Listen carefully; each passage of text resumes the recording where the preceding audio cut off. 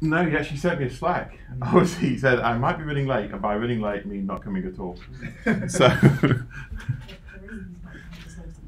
Yeah, do you know why is that? morning tea. He's hosting a morning tea. He's hosting a morning tea.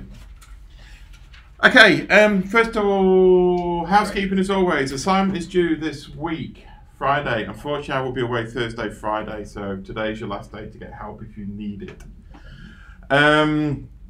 Also, because I'm away this weekend, I'll try and mark it on Sunday when I get back, but it might not be done till Monday night. So we return. Sorry, I do apologise. If you haven't noticed, two things on the website.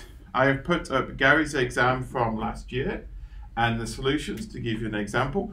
When we get closer, I'll talk about the exam and how it's different or the same as Gary's, etc. But that will give you a good idea. Obviously, things you should look at. Last year's exam, Gary, my assignments, the stuff we've done in that. Anytime we've gone through and there's some proofs that we don't complete here, it's always a good idea. They're nice little fresh material for us to give.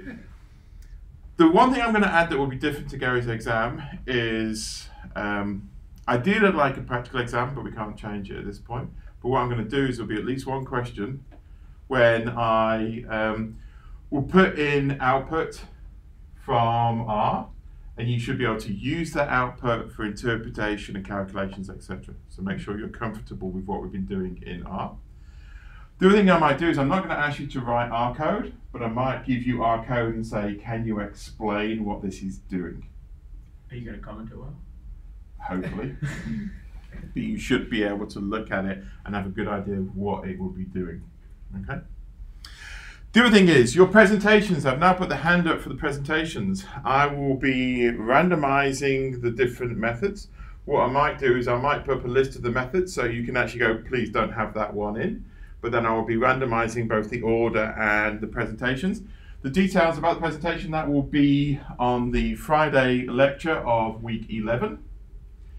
The details are there, but basically, because there's 11 of you, you will be doing a 4-minute presentation explaining a method to a domain expert.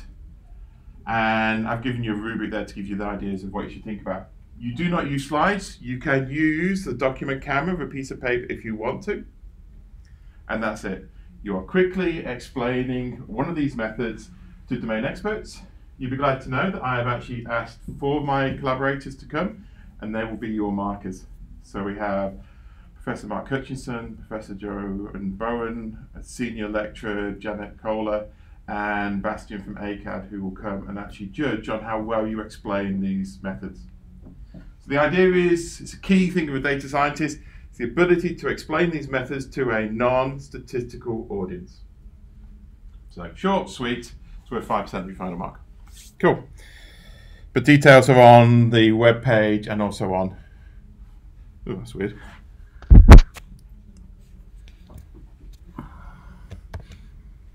So I'm now going to change from what I've done before. I'm going to start doing tree-based methods.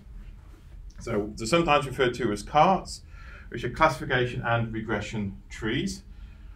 And then next week we'll start doing bagging, boosting, and then random forests. Okay? So, to motivate this, we're going to look at this baseball data because we love it so much. And I've obviously become really, really, really well-rounded in baseball. So you've got these hitters, and let's say we just wanted to use this data to predict salary. Well, a regression tree will produce something like this. So if you've not seen it before, this is used a lot in the biological fields, but this is a tree that you can use to make decisions to try and classify. So what you do is you start at the top. And the first thing you do is you'll say, well, for your prediction for this individual batsman, what's their years that they've been actually playing professional? Is it, in this case, less than 45? And if it's less than 45, you go to the left. If it's greater, you go to the right. And you basically follow down making a series of if statements until you get to an endpoint, and then that will give you the predicted salary in thousands of dollars. So it's a nice, easy, and collaborators love this because they're used to sort of these, what we call decision trees or just trees. So here, if they're greater than 4.5, you go to the right, you come down. The next question is hits, the number of hits. Is it less than 117.5? Go this way. If it's greater, you go this way. So you can follow down a load of if statements or a load of decisions, and they're all binary decisions until you get to a prediction. And what classification trees will do is they will produce this for us automatically. So let's think about how they produce it. What it's actually doing is it's taking, in this case, we've got our years and hits, and it's actually converted it into a whole set of regions. Rectangular, non-overlapping regions is the way it's working. So that first decision took years and put a line and split, and it basically split it into region R1, and then the whole region to the right. And then it went back, and now it's got this extra split where it's taken the region to the right and split it into R2 and R3. And then what it does a simple rule of, once you've got down to your regions, your prediction is going to be the mean salary for everyone in that region. Okay?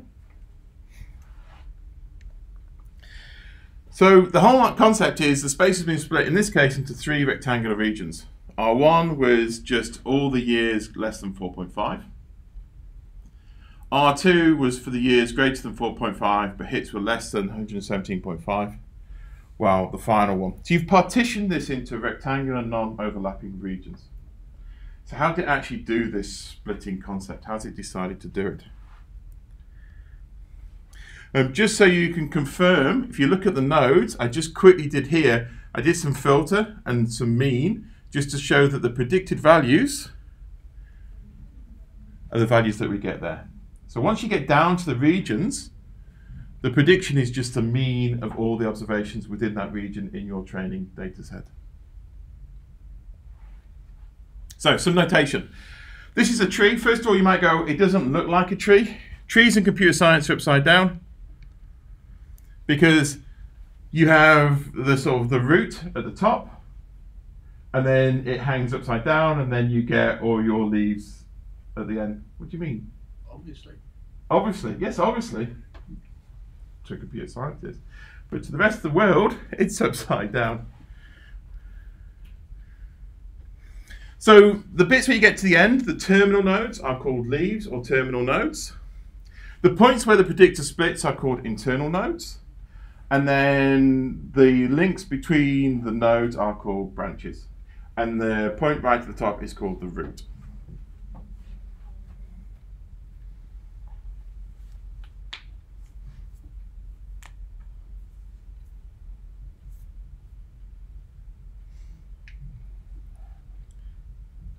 All good? Yeah.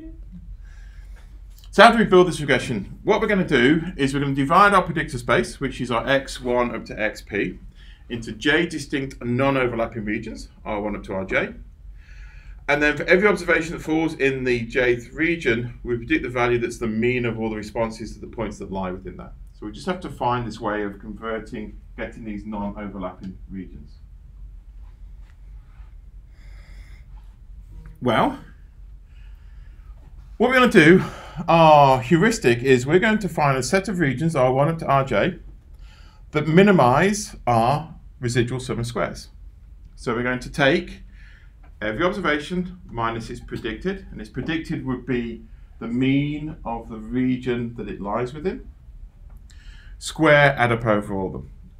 And the way it does it is it actually uses a recursive binary splitting. So recursive, it makes a step, and then it starts with that new point and it makes another step. And at each point, the only thing it decides is how to do a split. So at each point it comes and it will choose a variable to split on. It will split. And then it will take one of them regions and it will look at that region afresh and decide where to split on that region.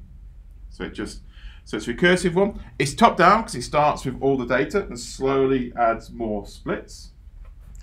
It's a greedy approach because it doesn't look ahead. There might be that perhaps in 2 or 3 steps time, if I made a different split now, I could get a better residual sum of squares. No, all it cares about is at every step going, what's the best improvement in the residual sum of squares that I can get?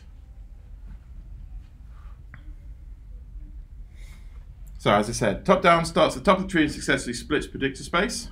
And what it does is it will look at all the variables and go, which variable and which cut point in that variable will best improve my RSS. That's the one. Now it would have, once you've done that, 2 regions. It would look at them 2 regions and say, one of them, which one can I split? Go to the other one of them. In fact, you can just actually, it's parallel. You can just, once you actually split a region, all you care about the next step is the points within that region.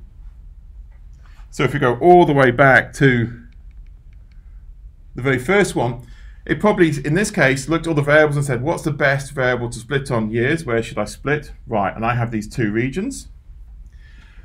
And then it would go, and you can set aside one process and say, go to R1. Is there a split there that we need? Go to all the stuff to the right of that line. Is there a split there that we need? So all the time you're recursively going and grabbing a region and saying, can I split it?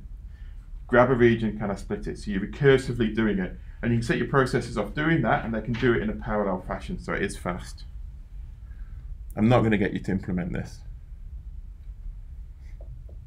Basically because actually representing trees in R is just rubbish. So the split. What we do is we consider all possible predictors, J, and all possible splits, S, within that predictor, and we find the best one of the best split that will actually minimize our residual sum of squares. So you're taking a region, you're trying different splits in terms of predictor and cutoff, and out of all them you go, which one gives us the best decrease in residual sum of squares? Great, that's it. Now let's go to the next step. Make sense? Is it only splitting on one of the two regions? It is recursive. I don't know exactly how they do it. They could actually just keep feeding back in and saying, here's a region, off you go, here's a region, off you go. Yeah, because like so the years less than 4.5, it didn't split that again, but it could have or it couldn't. Could have, absolutely could have done. It just didn't find there was enough reduction in residual sum of squares. Right. And to be honest, that isn't the final tree. What you normally do is you say, well, how do you do it? You either keep splitting every single region until you just get 1 point, which is a really deep way of doing it. Or often there's usually a cutoff. Usually when you first fit it, you'll say, keep going until each region has 5 or more points. You can also do an argument where you say, keep going until a split doesn't reduce the residual sum of squares by a certain amount. That one was actually a prune tree, the one I showed you in the first example. But you find that when we actually fit it, it puts a lot more. But yes, the first time you fit it, it will just often go, and it's usually the cutoff is, the default is 5. It will keep splitting every region until every region has no less than 5.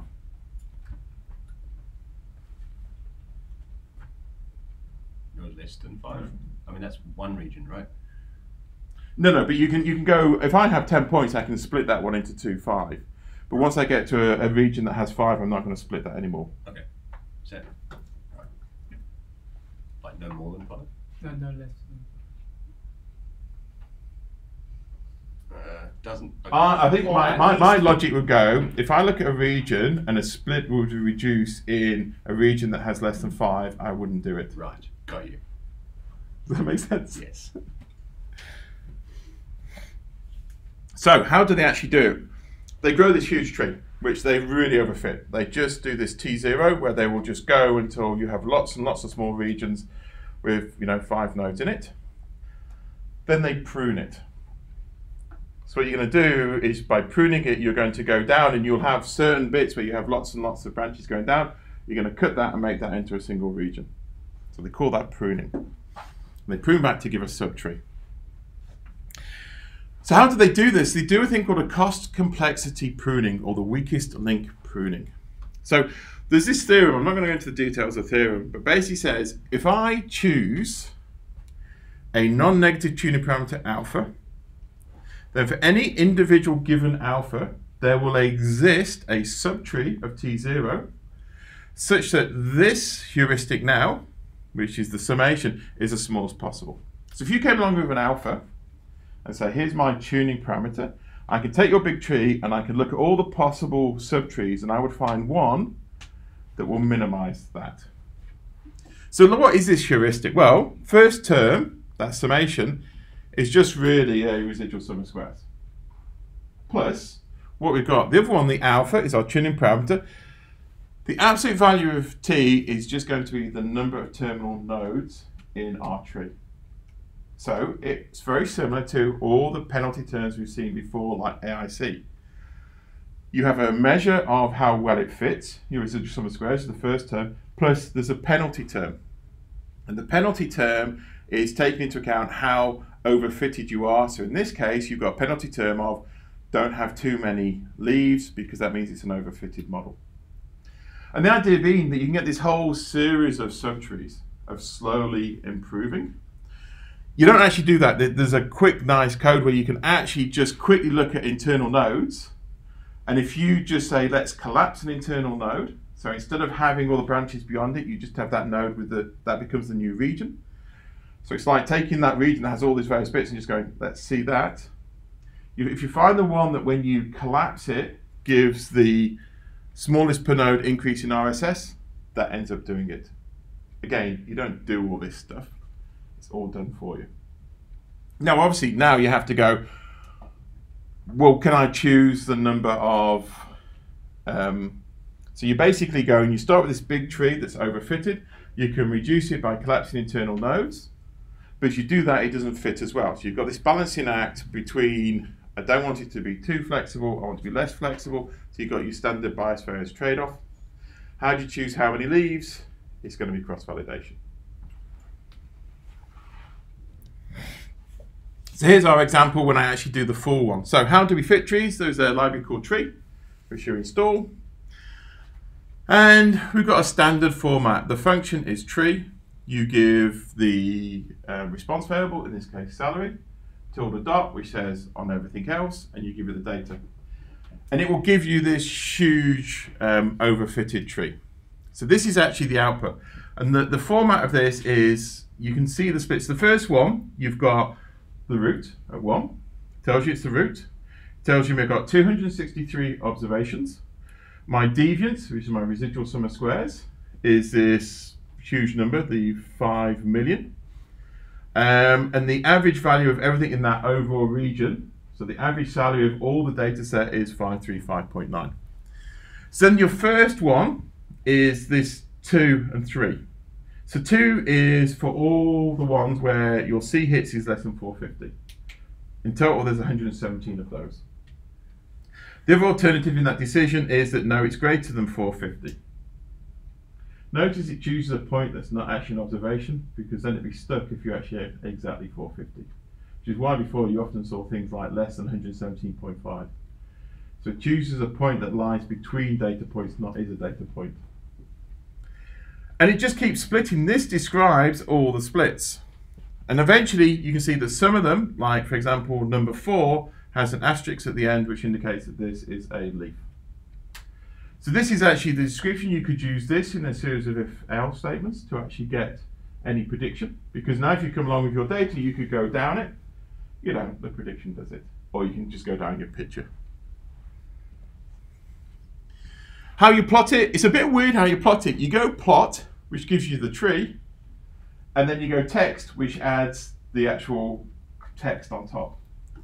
There's another thing we'll see later, that if you go comma, and I think it's pretty equals, and then 4, it tells you how many, we'll see it when we get to categorical, how much of the information, the labels, it gives you.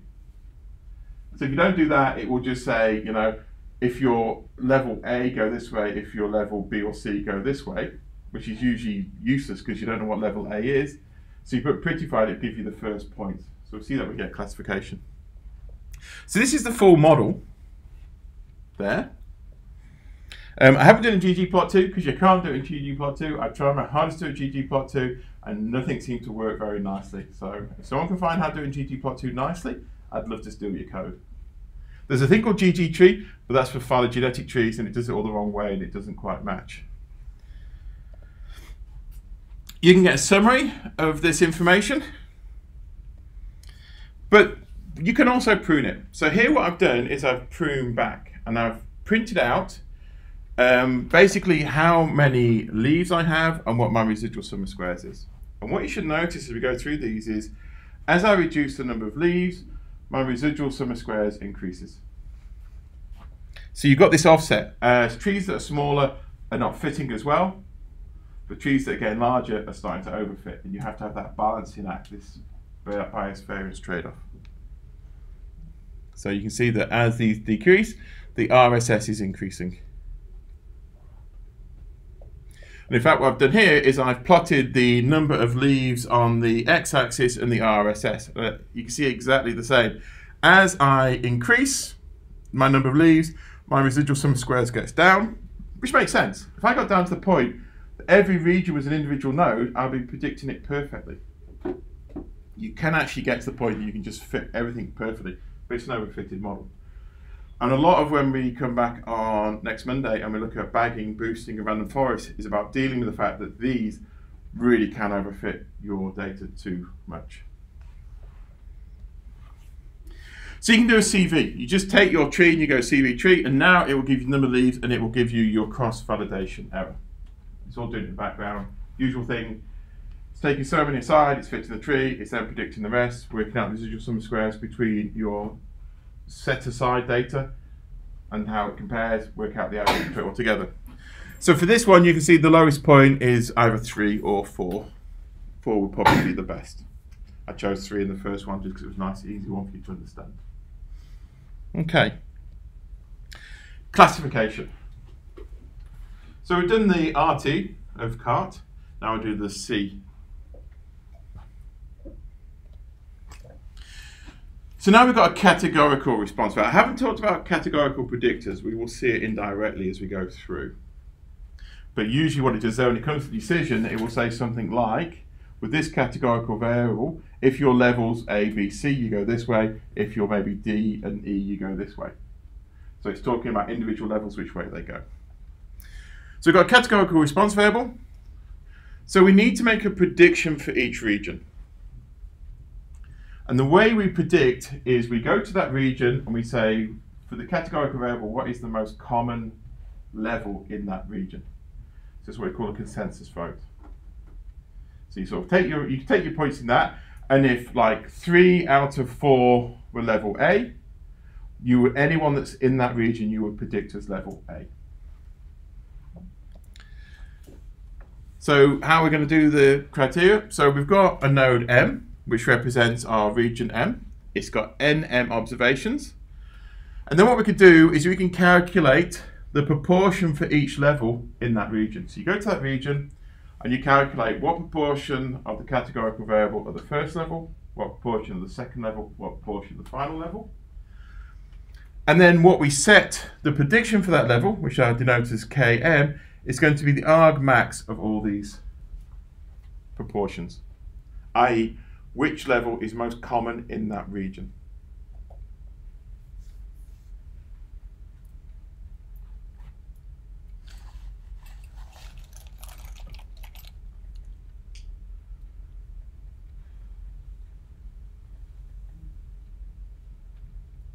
So, given that, how can we measure how good our fit is?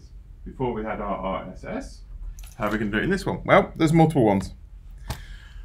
The first one and the easiest one to understand is the misclassification rate. So you go to your region, you've decided that everyone in that region is going to be classified by the most common.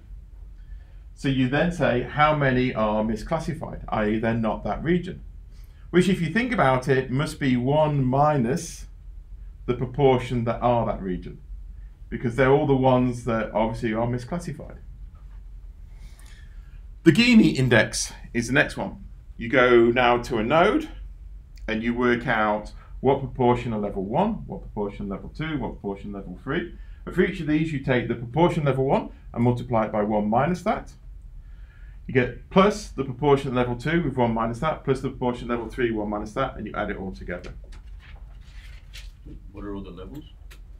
So a categorical variable has different, what we call levels. Right, so just one for each category? Yes. Yes, okay. Well, no, one for each level within each category. Yeah. Right. Yeah. Mm-hmm. The other one people often use is called the cross entropy. I've put deviance there because that's what tree package often calls it, the deviance. But it's a cross entropy, where now you calculate the proportion within each category or level, and then you take the log of that and multiply it by that, and you add up all that and you take the negative. And that's your entropy or your cross entropy.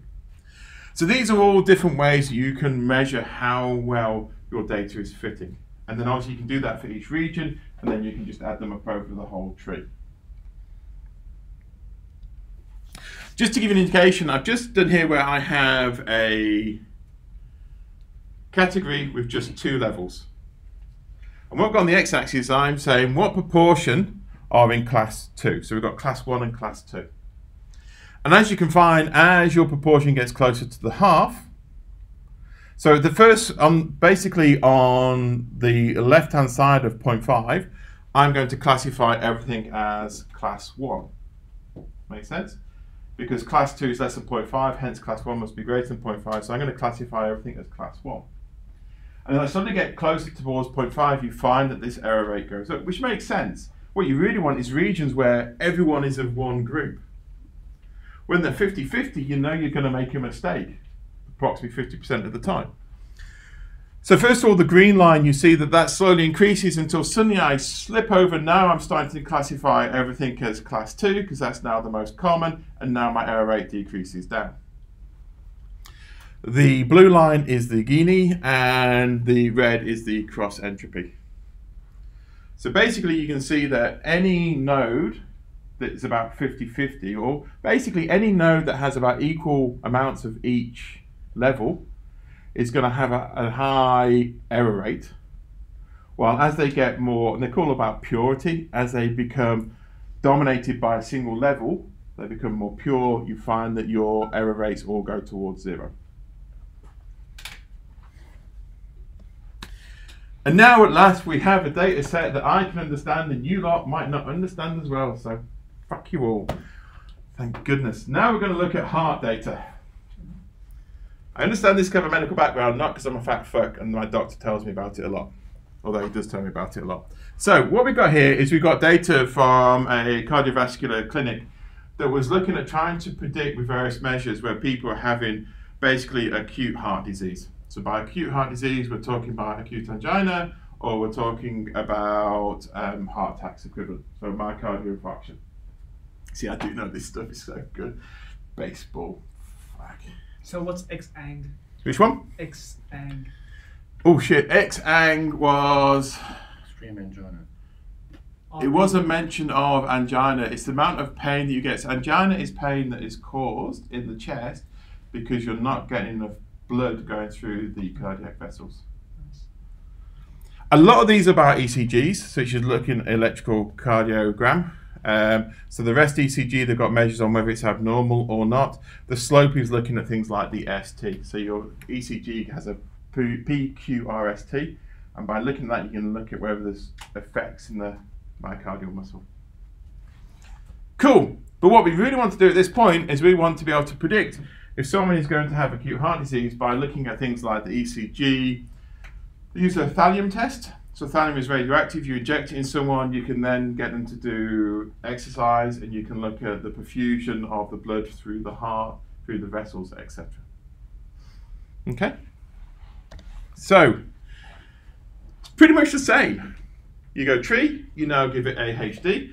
The key thing I discovered is you do need to make sure that, notice how I've set AHD as a factor. Remember when you read _CSV, read _CSV, if that's the one you use from the tidyverse, doesn't automatically convert every character column to a factor. If you don't convert it to a factor, R has a hissy fit. So that's why I've actually put this here. You can see I got rid of the ID, I didn't need that, and I went mutate if, so I said go to every single column that is a character and convert it to a factor. So that's a quick way of converting it to a factor. A lot of you will just use read.csv. Remember, read _CSV is faster. And you really shouldn't be converting things to factors unless they are categorical variables. Aren't a lot of these categorical variables? Yes, they all are in this case. Right. Well, cholesterol's not. No, resting blood pressure, cholesterol, fasting blood sample, your angina measure, your maximum heart rate, all these. The only real categorical are the type of chest pain, whether you have it, whether it's asymptomatic, non-anginal chest pain. The other one is the thallium result, which is like sex looks like it's just a binary, but they put it like it looks like they put it in as 1 or 0, but it looks like a category. I could convert that to a factor. It would make no difference to the analysis. Yeah. Okay. Yeah. So what does AHD stand for? Acute heart disease. So we're trying to predict whether that's going to happen or not. Yeah. So what happens is someone comes in and they have chest pain, and chest pain can be caused by acute heart disease, but it can be caused by things like an asthma attack, a panic attack. There's all various things that can cause this sort of stuff, and there's various tests they can use to go, are you having a heart attack or not? The classic one is a friend of mine. He basically just felt a little bit ill one day, and he went down to the doctor and felt, I think I've got flu, I feel a bit sweaty. They went, no, what you're having is a heart attack. I mean, his was caused. Wouldn't have helped his stress levels hearing that. Yeah, no, it's amazing. It increases the rate. Yeah, you have to sort of go, I got some good news and some bad news. But if you can just sit down there while I tell you the bad news. It's the good news. We're You're already at the doctor's. We'll just lie down actually on this. Yeah, just lie down very carefully. No surprises, no, that's it, just nice and relaxed. So this is how we're going to fit it, but as I said, the key thing is you need to let AHD know that it's a factor. Okay, so here's my tree. Now, first of all, notice that I've used the pretty equals 4. So you can see the first one, it looks at the thal. So the thal, when they inject the thallium, they can say, is there heart valve defects? And have they been treated or not? So this has numerous levels. And so what it's saying is, if you go to thal and it's normal, go to the left. If it's any other level, go to the right. So that's how categoricals work. Which would also make sense. Yeah, but you can see that some of them, like chest pain, if you're NNNG, NNTY, TYPC, go to the left, else go to the right. And ideally what you do is there should be enough letters there for you to identify it. So you actually go and look at all the levels of that and see how they go. So what do you notice that's strange about that? Wait, for the CA, why did they both say less than 0.5? Because once you split that region, you can still go and split them regions individually. Oh, right, yep. Yep. That's a good question though. There's another thing you should notice as well. Yep. Like for example, the 4 leftmost lead nodes are all, or even the 5 leftmost are all no. Yeah. So we can just ignore the Yeah. nodes and sum it up at a higher level. Yeah. I mean, the reason they do this is it increased purity. But even though this is no and this is no, by splitting it, it made it a bit more pure. So this idea of what they call purity, that this is one of the problems there. You're right. Most of the, this whole sub-branch on the far left, the leaves, all 5 leaves are no.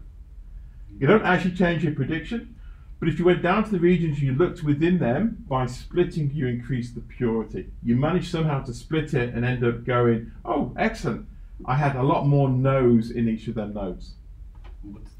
What's purity in like measurable sense? Purity would be, for example, you would increase, so you'd decrease your Gini, you would decrease your entropy, you'd also decrease your not quite your misclassification rate, because all of these, every single one that's in there, but definitely when it comes to Gini and cross entropy, you'll be decreasing that because you've got that separation. It does like what they call purity. That is, when you look at an individual region, there's a hell of a lot of one single level.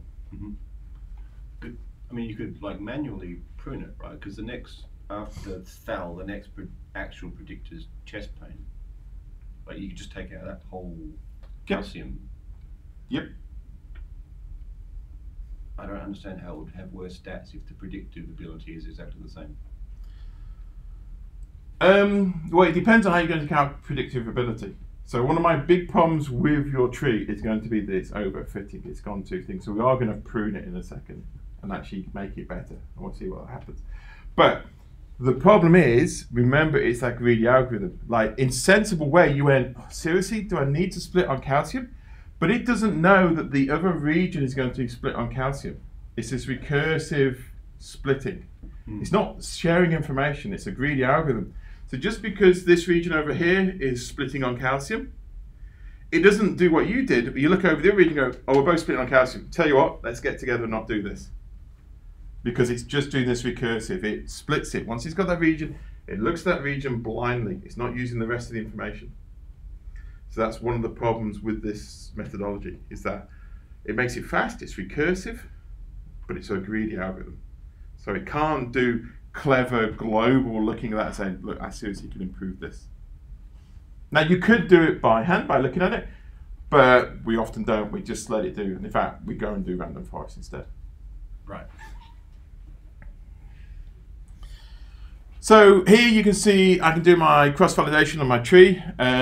Now the function I've used to do it is the prune misclass, because I can choose the Gini or the Gini, the entropy or the misclassification rate. I use the misclassification rate to choose how to prune. The default is the RSS. So your default is for when you're doing regression trees.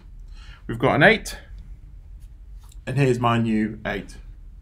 Still splits exactly as you said. That first region it splits, and it still splits on calcium the next one. But that's just because of the nature of this process. Any questions on that? So when do linear models and trees work better? Or, well, obviously you can see is my very pathetic examples here. The top left, if my region splits into the green and the yellow, in that top left, you're not going to beat a linear model. If you're going to split that region, something like an LDA is going to work really, really well. And you can see that the top right is that, once you're trying to do this, you've got these two predictors, X1 and X2, and you're trying to predict whether it's yellow or green. The rectangles just are not fitting that very nicely.